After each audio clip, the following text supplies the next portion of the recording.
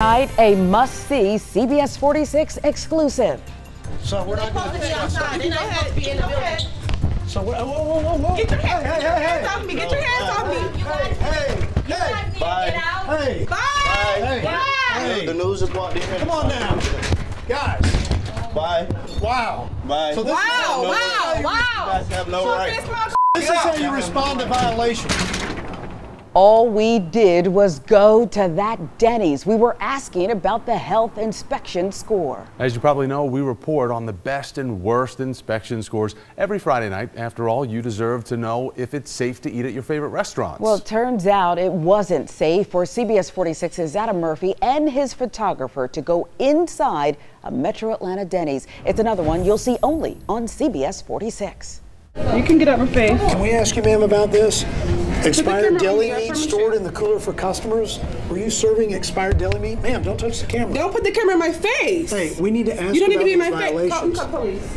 It's not uncommon to get the cold shoulder when questioning a restaurant about a failing inspection.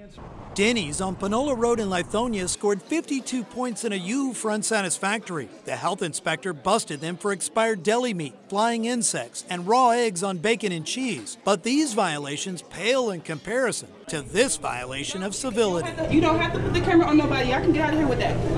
Y'all can go ahead. So we're not going to discuss it. They're not supposed to be in the building. So whoa. Get your hands off me. Get your hands off me. Hey. Bye. The news is what. Come on now. Guys. Bye. Wow. Bye. So this is how you You guys have no right. So this is how you respond to violations. It's not the treatment even a news crew would expect from a place that calls itself America's Diner. And here's one of their employees.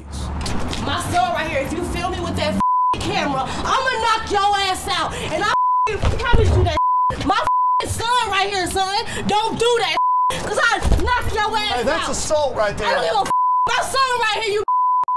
Is that how you talk? Joey. Is that how you talk in front of your son? If only their kitchen was as hot as the employees, perhaps none of this would have happened. What's your business here? You want to talk to us Do about you this have score? rights to record us? Yes, we do. Why? What are your rights? You have a failing health inspection. Okay, You want to talk about the failing health the inspection? failing health inspection is it? Hey, that's assault. That's a charge. You don't care? We're not touching you. Moments later, DeKalb County Police showed up at Denny's, but not for their Grand Slam breakfast. Y'all are good.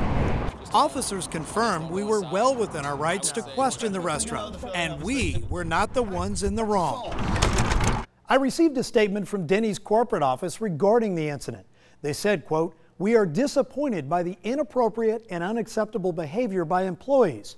They also said, quote, "We have spoken to the franchisee at this location and he has taken immediate action to ensure the restaurant meets our high brand standards and has taken appropriate action with employees."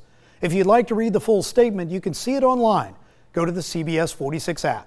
Adam Murphy, CBS 46 News.